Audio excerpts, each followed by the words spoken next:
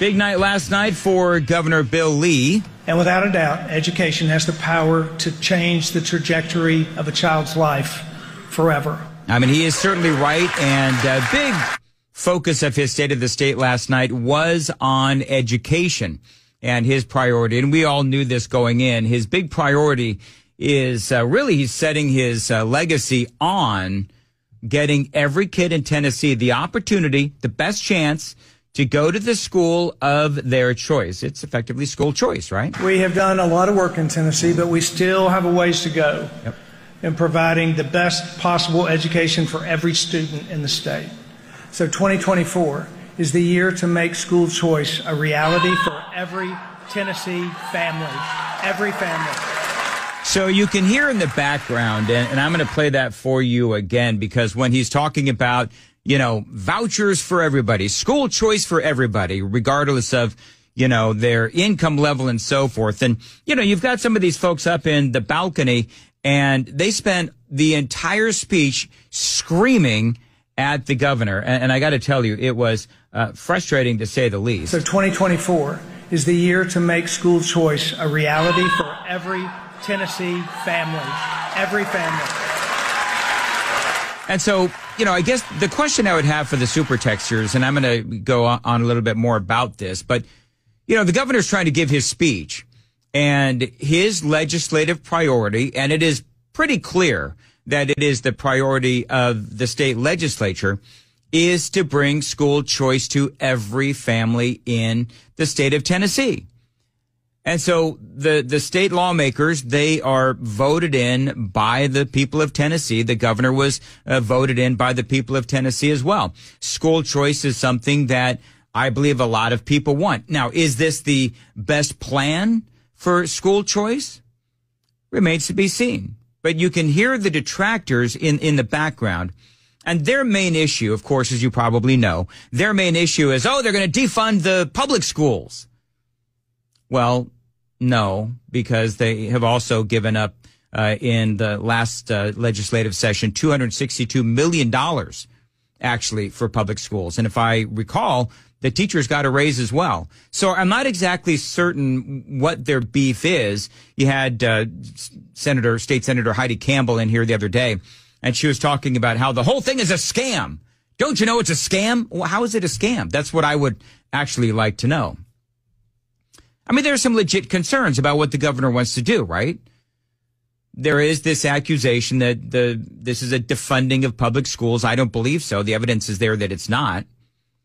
They don't like the fact that families who have no real need for state funds will get those funds when that money could be going to the public schools. So it doesn't matter what your income level is, at least it would appear that that's what the governor says, is that every child in Tennessee should be able to go to the school of their choice. And so you have some of these folks who send their kids to private schools, by the way, don't want parents to have that choice. They also worry that Lee's program will be just like Arizona's Voucher for All program, where it has gone over budget. And Arizona does have some legit problems where they have gone woefully over budget in their plan. And also they've seen some abuse of the system as well, because people get this, you know, $7,000, $8,000, whatever it is in Arizona. And they've seen that people are buying like jet skis and grand pianos and stuff. So there is some fraud and some corruption that is going on in Arizona. But see, those are, again, legit questions. Here's the thing. In Tennessee, we have a really smart governor, I believe, and we have a really good conservative state legislature.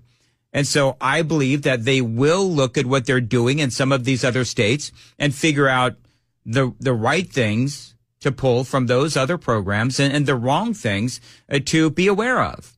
You know, the issues, and they just, you know, you take the good and the bad and, you know, you figure out the right way to do it. And it's worth noting, by the way, that right now we don't know what's in the final draft of Governor Lee's legislation. But there are questions here. One of the biggest, will it actually improve test scores? But simply put, that we don't know what we don't know about this thing, because they're still creating it.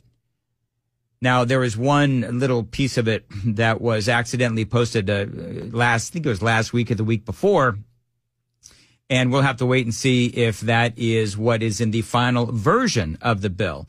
One of the things that Lee talked about, of course, is that we have some incredible challenges going on in the state of Tennessee right now, and that there are many parents in our state that do need help. The premise behind education freedom, and the one thing that most of us all do agree on, is that parents know what's best for their child's education. There are thousands of parents in this state who know that their student would thrive in a different setting, but the financial barrier is simply too high. It's time that we change that. It's time that we let parents decide, and not the government, where their child goes to school and what they learn. You know, some people are actually booing the concept that parents should have a say in their child's education. What is wrong with those people?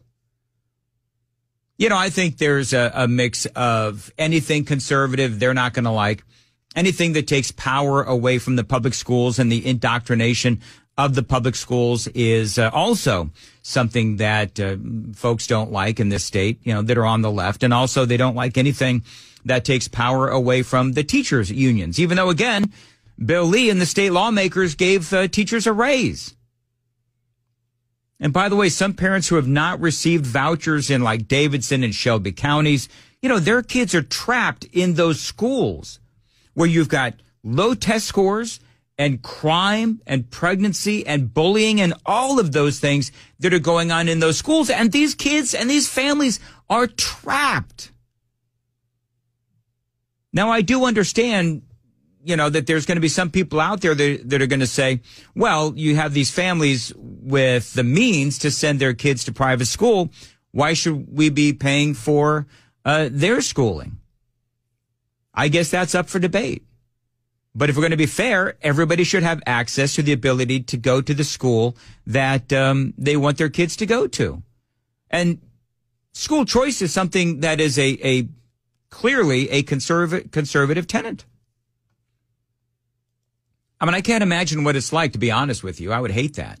I can't imagine what it's like to have your kids in a school and zoned for a school that is awful, that has those low test scores, that has all of that crime and that pregnancy and the bullying and the fighting and all of that stuff that goes on. This is from the Tennessean. And again, we don't know what's in it, but this is from the Tennessean. Lee and his staff have for months danced around the specific details of his education proposal. Lawmakers have yet to officially file legislation on the program.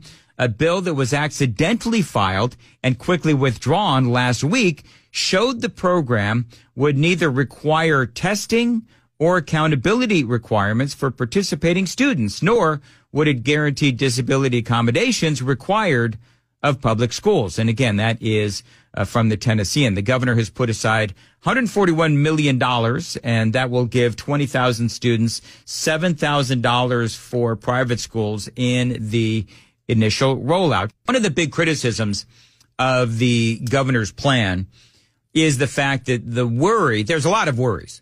One of the worries is that because we have all of these kids that are going to private school, and so the state is not, giving funding for those kids. Well, suddenly, if you include all the private school kids in the state of Tennessee in this particular plan, well, then that's an additional many millions of dollars to send those kids to the school of their choice or allow them to continue to go to that private school. It's just the state is picking up the tab. So that's one of the other worries, is that you've got all of these kids that right now the state's not paying for, that the state will eventually begin paying for. And I've said from the very beginning, my worry is that I'm not worrying about the defunding of the public schools. I'm not worried about any of that. But I do wonder if this is, too big of a bite too soon. That is my thing. But remember, again, last year, Governor Lee and the state legislature increased public school funding by $261 million for the upcoming fiscal year and gave teachers a raise as well. Now, Representative Justin Pearson, I know you folks love this. I know that this got my blood boiling when I read this at 2:00 in the morning. Representative Justin Pearson out of Memphis stood defiantly in the back of the chamber holding out his right arm in a thumbs down sign.